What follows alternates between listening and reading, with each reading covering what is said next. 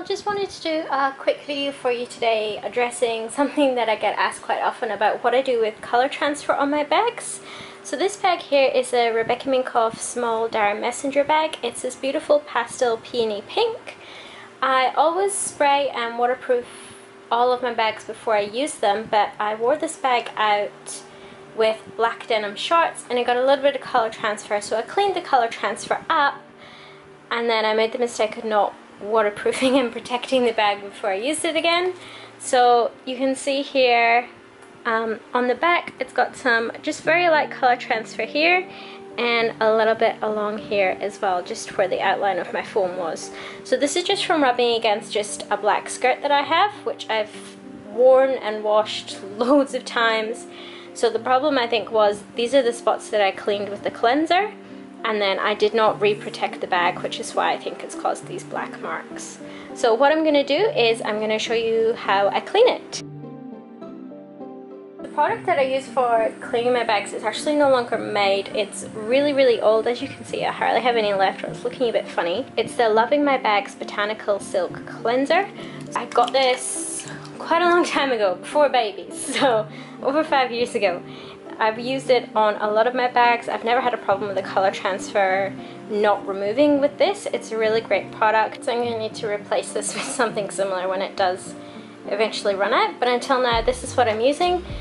They do have other cleansers, just not the Botanical Silk Cleanser anymore. With any product you use, always do a spot test first. As I said, this is not the first time that I've cleaned this bag, so I know that this product works.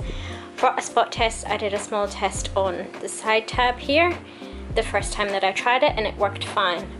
I've just got a plain fluffy white cloth here, and I'll just add the tiniest little bit of the cleanser to it.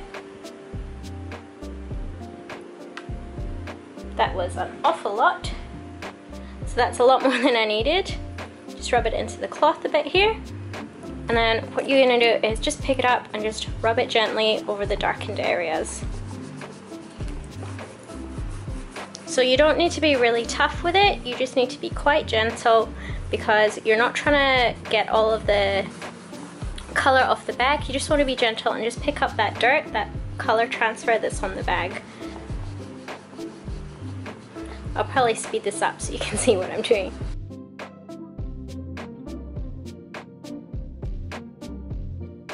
So that's it after I've gone over it once. You can already see it coming away, and it's because I've started treating it right away. So I've noticed this as soon as I've got home, I started treating it, so I'll just do another coat over it just now. And here it is, looking good as new.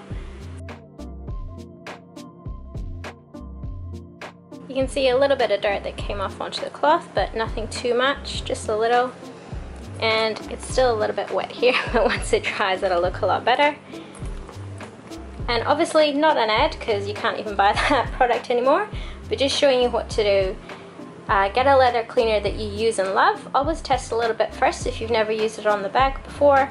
Treat it right away as soon as possible, and it's really easy to get color transfer off your leather that way. If you like this video, I'd love you to give it a big thumbs up. If there's anything that I haven't answered, I'm kind of sort of doing it as quickly as possible as I can against the light, which is fading, because I just wanted to clean my bag right away. But if there's anything that I haven't answered that you want to know, just leave me a comment down below. You can subscribe for more handbag related videos, and thank you very much for watching. Botanical Silk. And my battery's about to run out.